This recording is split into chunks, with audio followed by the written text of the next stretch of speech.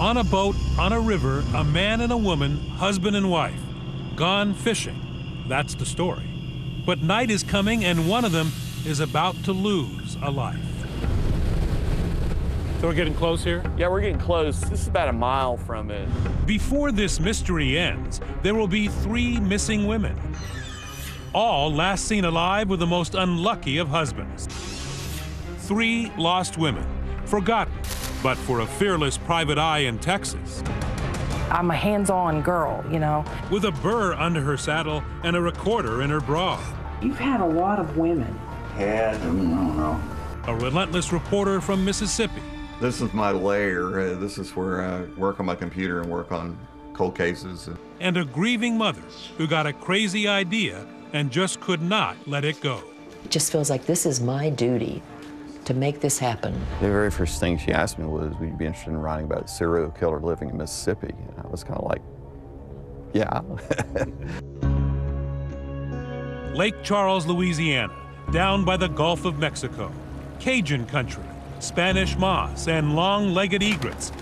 A tale tangled as old fishing line, best unraveled by boat, cruising through a ship graveyard. It's right up here on the right. Our guide, investigative reporter Jerry Mitchell.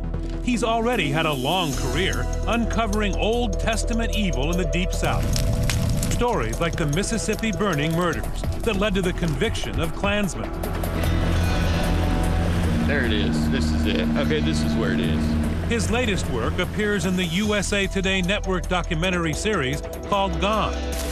It's about the case of Mary Horton Vail, haunting the Louisiana Delta since 1962.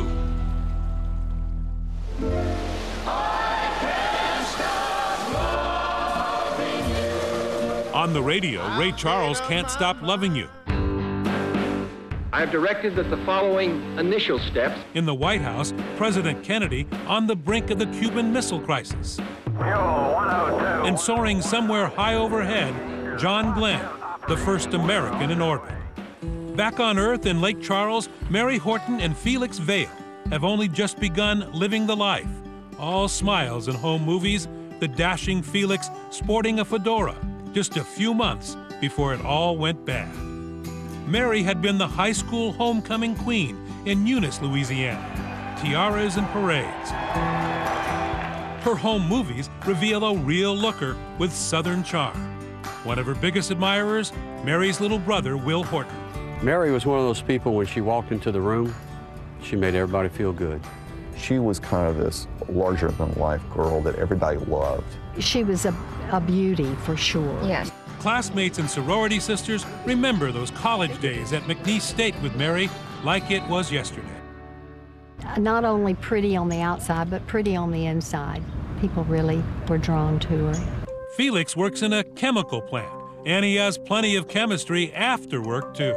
Yeah. Very nice-looking man. Yeah, she just kind of fell in love from the get-go. I had one woman tell me that Felix Vail looked like he'd been kissed by heaven. He had this charismatic aura.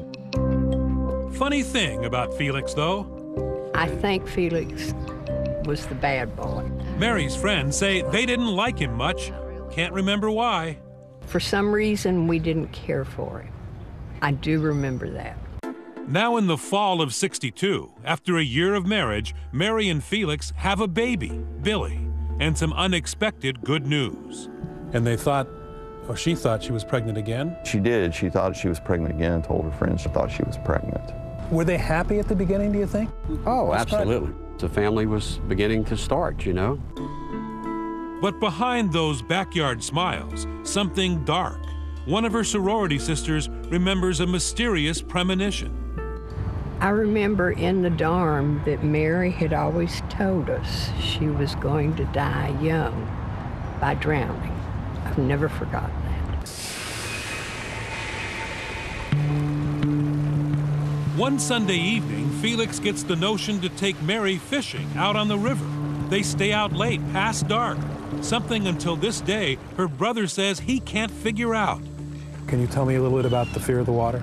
You could go in a swimming pool. She was fine as long as she could see the bottom. You call that dark water down here, right? Dark water. And that means you can't see through it.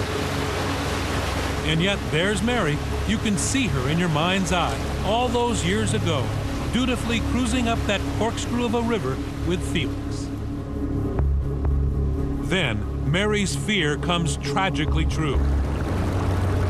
Felix describes a freak accident. He says Mary spots a stump in the water. He swerves to miss it, throwing her into the river.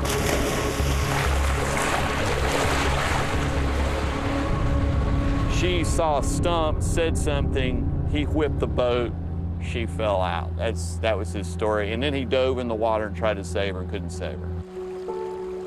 The young mother, so lively and loved, taken by the river, vanishing in that dark water of the Louisiana Delta. Gone.